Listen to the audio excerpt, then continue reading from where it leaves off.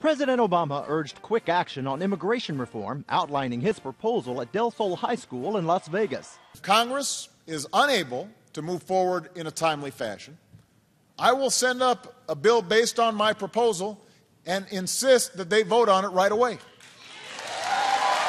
The president's plan includes a pathway to citizenship.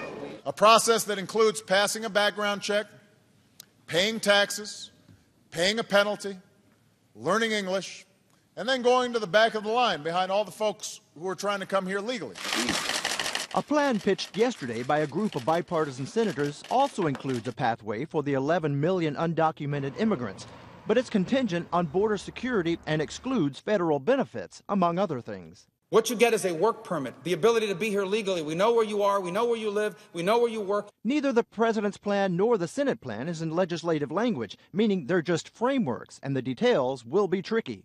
On the Senate floor today, a smaller bipartisan immigration proposal that would almost double the number of visas available to highly skilled foreign workers. Why would we want to prevent the next person who would come in who could cure cancer, who would create a new energy source? Some senators want a comprehensive immigration reform bill by the summer, but there are conservatives that are dead set against the pathway they call amnesty, and there will likely be a differing House version that is expected to begin taking shape next month.